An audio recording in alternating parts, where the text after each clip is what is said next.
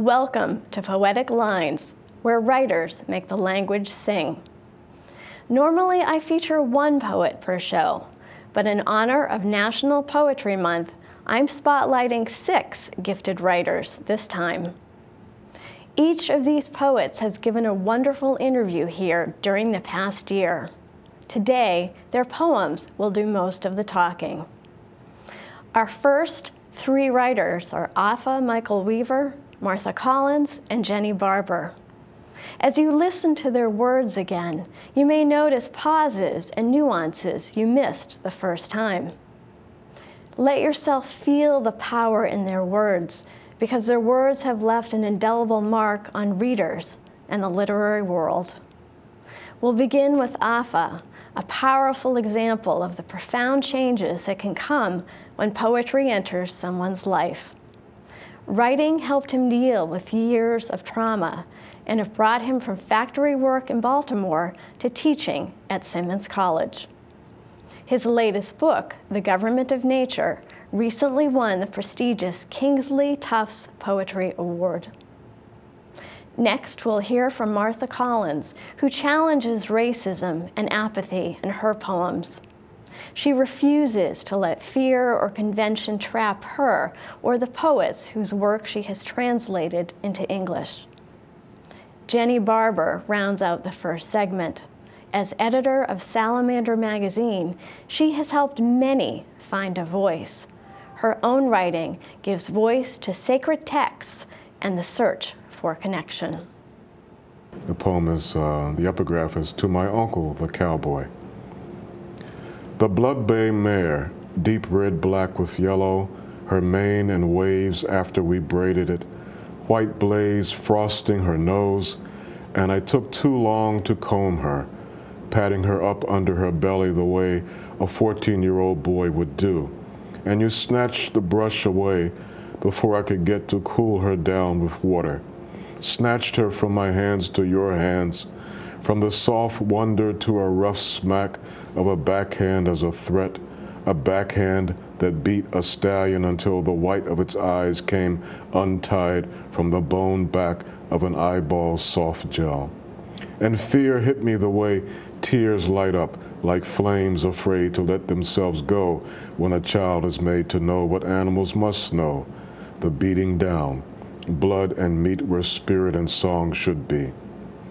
You bred this mare named after dreaming of names, bred her to the neighbor's proud Appaloosa stallion, some blood bay on his front, a big blanket behind, white spread over his rump with dark dots like eyes. Bred her and brought her back to say the foal was mine. Mine for odd reasons you would not name. We walking into the farmhouse, through the back door to the kitchen, telling me you were going to leave me $1 million of insurance when you were gone to the coffin, when all I can do is stroke the thin fibers of your good hair and the stone leather that skin comes to be. Hardness, the hollow wood of death, or the way things are beaten down until the hands of hurt force a child to nurse on terror. Remember, for my granddaughter. If I forget to plug the sun, let me know. If I forget to tame the shark's teeth, let me know. If I forget to stop the tsunamis, let me know. If I forget to tie up the bears, let me know. If I forget to chase away the viruses, let me know. If I forget to clean the unclean foods, let me know. If I forget to stop rushing cars, let me know. If I forget to tame the lightning, let me know. If I forget to melt the slippery ice, let me know. If I forget to outlaw nightmares, let me know. If I forget to put perverts away, let me know. If I forget that the divine thing moved inside me to write this, the thing that can do all things, let me know. Let me down easy into the earth. Because my father said yes, but not in our lifetimes. Because my mother said, I know my daughter would never want to marry. But mostly because they rarely spoke of or noticed or even whispered about, and did not, of course. Because magazines rarely, TV rarely, textbooks rarely or not at all, except for figures like George Washington Carver, who'd lived in our state. Because among the crayons there was one called Flesh. Because paintings rarely or never until, because books from the library never until, because college literature not at all, the American Lit Anthology had only Gwendolyn Brooks, who was not assigned. Because a few years after Brown v. Board of Education, I wrote a paper that took the position, yes, but not yet. The skin under all skin is all white. Seen skin is skin deep. None is white. Pink is blood showing through almost transparent thin skin, blood as in on our hands, protected by gloves, laws, guns, while brown, tan to almost black protects from sun that burns us, red-handed us. Although my father, although my mother, although we rarely, although we whispered, although the silence, although the absence, although even now some TV, books, not to mention radio, websites, new militias, hate groups raging against our socialist, communist, fascist, although, but still. Our textbooks now, our museums mostly, our college literature courses, even our crayons, not to mention our young president, who could scarcely have been imagined when I. And although I've gone back and filled in some blanks, I'm still learning this unlearning, untying the knot of yes, but, rewriting this, yes, yes. I thought I'd read a poem from my first book, Rigging the Wind. And the book has a lot of poems that are set in Spain, where I lived for a time. And the poem I'll read is about the village that I lived in. And in the village, there were mostly older people there, and many of them had in living memory the Spanish Civil War, which they often were reluctant to talk about. This is called Nights. No one here dreams louder than the wind, knocking at the doors where Franco's men conscripted farmers' sons 50 years ago.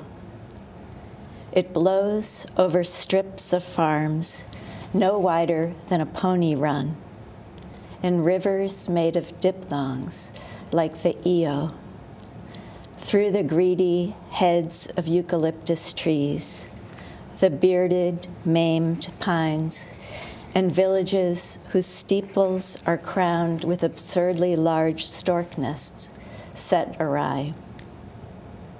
After a card game in the bar, the men scrape back their chairs. They leave in 2s and 3s. Children and grandchildren have moved to cities farther south. The men are all that's left. A knock at the door and the wind's long memory of a bloody mountain pass, thigh-deep in mud. I kind of went in that direction when considering the Song of Songs. So here's the poem. The lovers, in their urgency, met on the hill. It was nighttime, it was dawn. Sun shone on the garden wall, on the startled new branches of the apple trees.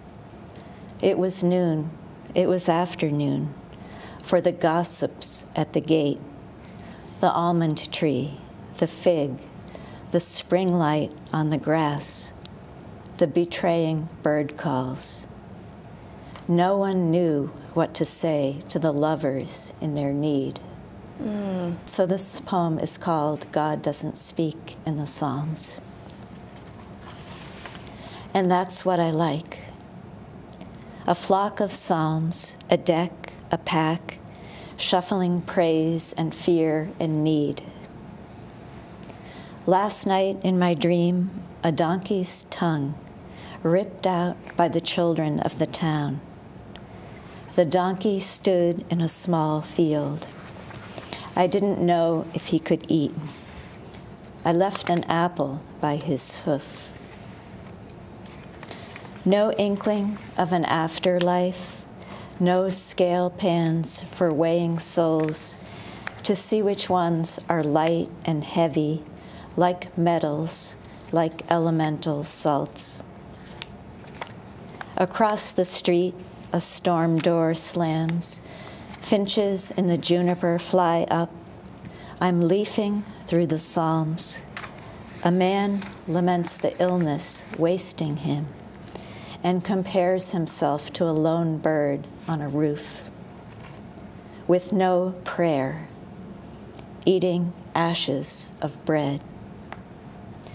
How then does he turn in praise of the sky like a tent over the earth, and ancient cities, stones and dust?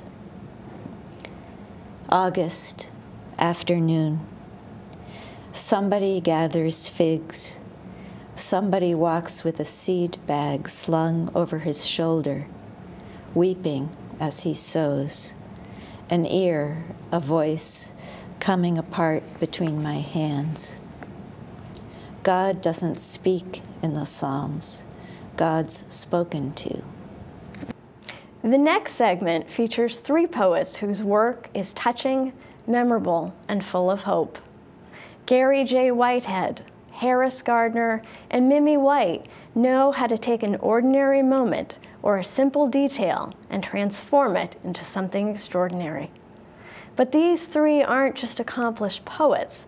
They have invested in the lives of countless writers and are generous, gracious guides.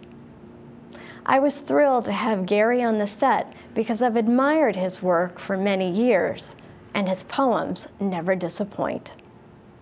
Harris is a genius at creating poetry venues, and he has given many people, including me, the opportunity to read our work in public.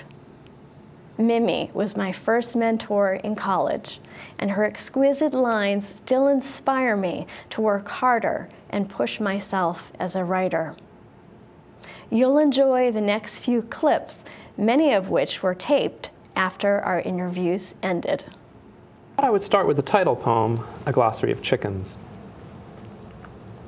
There should be a word for the way they look with just one eye, neck bent, for beetle or worm or strewn grain, gleaning, maybe, between gizzard and grit. And for the way they run towards someone they trust, their skirts hiked, their plump bodies wobbling, bobbling, let's call it, inserted after blowout and before brood. There should be terms, too, for things they do not do, like urinate or chew, but perhaps there already are. I'd want a word for the way they drink, head thrown back, throat wriggling like an old woman swallowing a pill. A word beginning with S, coming after sex feather and before shank. And one for the sweetness of hens, but not roosters. We think that by naming we can understand, as if the tongue were more than muscle. They called me the wimp, and I was. Not for any reason I can put my finger on, but because, in general, I lacked wherewithal. I was a poltroon, and none of them knew that word or any better than wimp, and probably they still don't. If one of them does, I wouldn't know so. Those years before and during and after high school swirl in my memory now like squalls of snow, like the time when, on a whim, in late December, my friends and I told our folks we were going camping in the wildlife refuge 2 towns over, the flakes already falling, our gear pitiful hand-me-downs, none of it insulated or waterproof, rum bottles clinking in our knapsacks like muffled toasts to the end of our young lives. Inches had fallen by the time we bivouacked at the Caratunk Cave. Wet kindling whispered, not even leaves would catch. In 5 o'clock dark, we crawled into the tent, soaked and shivering and stoned, no one willing to state the obvious, that we might die out there in what we all knew by then was a blizzard unpredicted. Who it was had the wherewithal to suggest we pack it in, I don't recall, but I remember humping, drunk and exhausted, through 2-foot drifts in the hushed woods, my toes gone numb in thin boots, our flashlight beams a mix-up mystification panning over moguls of snow-covered brush. I wouldn't have minded expiring there under the laden arms of a spruce. The past is a distance, and life has at times been a stumbling through thick drifts, batteries dying. They'd think of me still as the wimp. So there's the future, like the lost pair of sneakers we found in the spring, and growing between their double-knotted laces, a sapling. So this is owl pellet I show my students.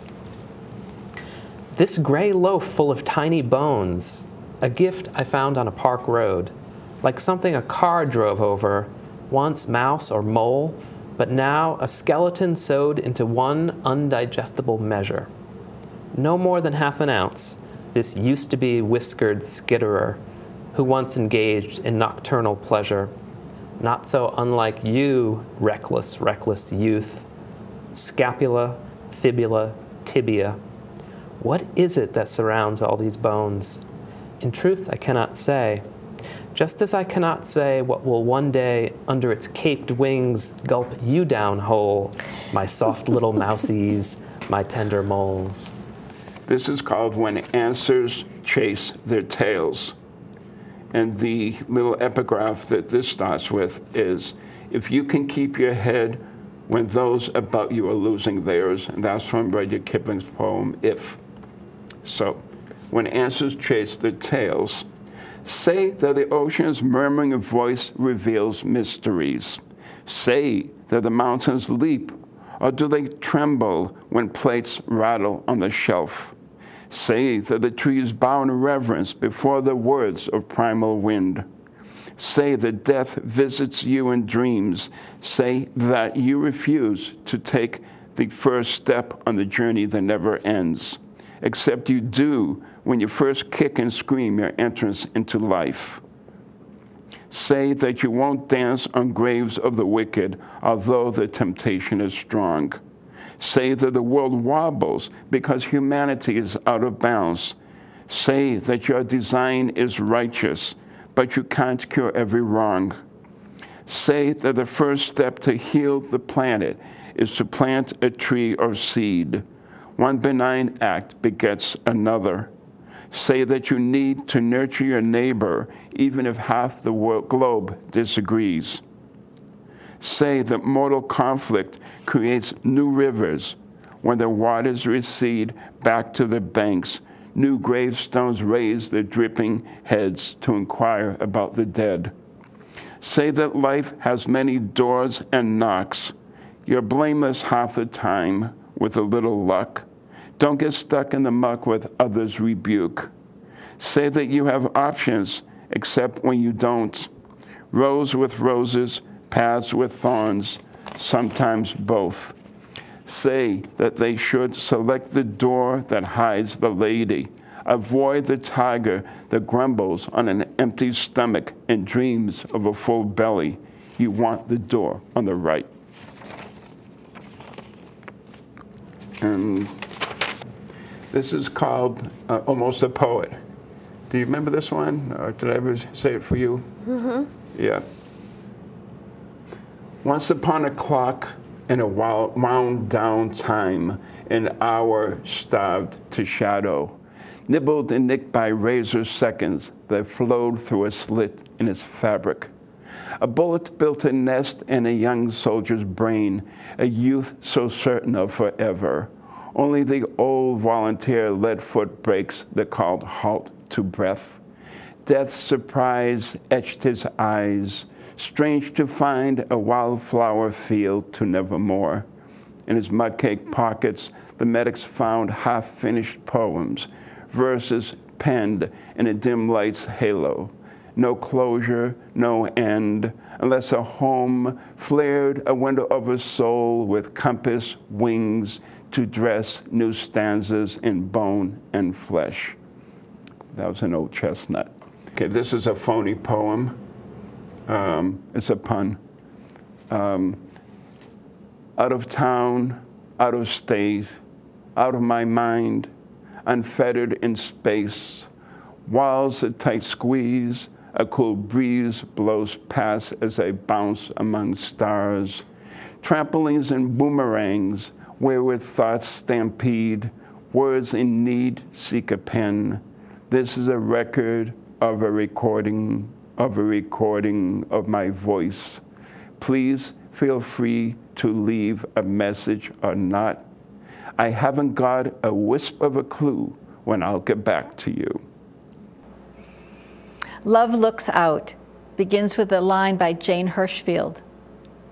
There are openings in our lives of which we know nothing.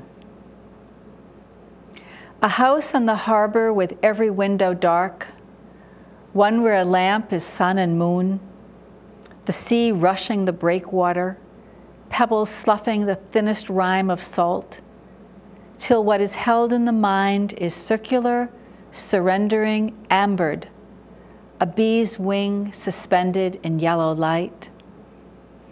If a car had not been parked in the crushed shell drive, if the rail of the bed had not caught my eye, there are openings in our hearts of which we know nothing. A tune played all day in my head until the first words came. Requiem. If I had all the time in the world, I would lie on this hammock and listen to birds. Every day I would record their songs, sketch their shapes against the creamy fog, and pay no attention to the cough, the bomb, the black and white silhouette of homes with or without sun. The bird flies through memory, in and out of broken windows. Now and then it balances on a shattered sill, catching its beak and eye, its mortal reflection. And then the singing, oh, the singing. When lavender in bloom will do. Dogs ought not, but they do, die living with abandon, faithful as monks who fill the abbey with light that seeks stone chinks and is gone, as if nothing had been song. Dogs gone too, so lavender in bloom must do. This is for David Carroll, who is a New Hampshire naturalist and watercolorist and former MacArthur Genius Award. What the Wind Says. There is no sadness when wind topples a pine and leaves a hole for light to find and darkness too. Just the letting go of boughs across the century, then the long green return. The mind inhabits slowly, methodically, birdsong, shelter. But imagine an emptiness so vast, no forest, field, or rabbit hole, no warren, den, or hollow log, no voice in the wilderness. Who then will scribe for the wind, when the wind has nothing to say and no place to go. The return. If I ask for nothing, an unexpected awakening finds me. My father listening to Carousel early Sunday morning. Even now, it creates a family out of thin air. Odysseus found his father in the garden dressed as a beggar. The disguise he questioned, but never the watering, never the garden. On my father's peach tree, 12 ripening fruit glisten. Several others fell to drought, to being too small to thrive. Still, what lasts is more than enough. I hope you've enjoyed this special edition of Poetic Lines. Come back next month for another engaging interview.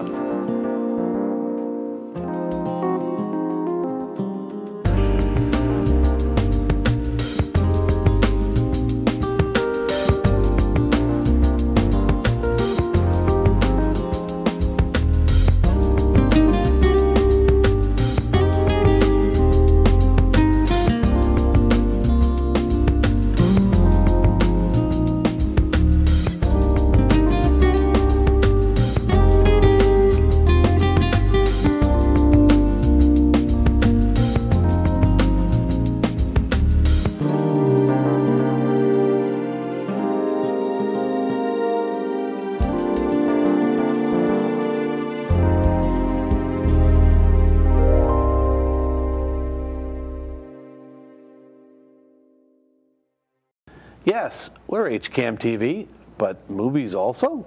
Dive-In Drive-In is a new program featuring the HCAM staff's favorite B-movies. Check our schedule at hcam.tv for the next showing of some of the more forgotten films. Black and white or color, join Mike Tarosian and myself as we introduce and give you some interesting facts about the cast and crews of classic movies. We hope you'll enjoy these treasured films of yesteryear. All of these babies are part of the same family, the Text for Baby family. Text for Baby is a free service for moms during pregnancy and until their baby's first birthday. Each week, moms get free text messages on nutrition, labor, delivery, breastfeeding, immunization, things moms need to know today. And your phone company won't charge you for the text messages. Sign up now. Just text the word BABY to 511-411.